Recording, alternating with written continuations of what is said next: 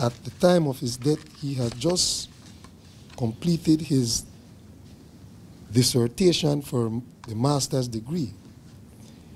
In addition to his academic accomplishment, Ariel was also an accomplished sportsman.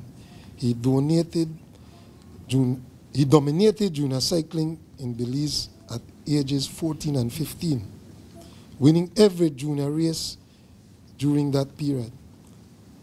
At age 15, Ariel realized that there were no challenge in the junior ranks and decided to start racing with the senior cyclists. At 16, he surprised Belize by beating 51 senior cyclists along with foreigners to win the 2000 Creme New Year's Cycling Classic race. He went on to win every major cycling race in Belize except the elite cross country.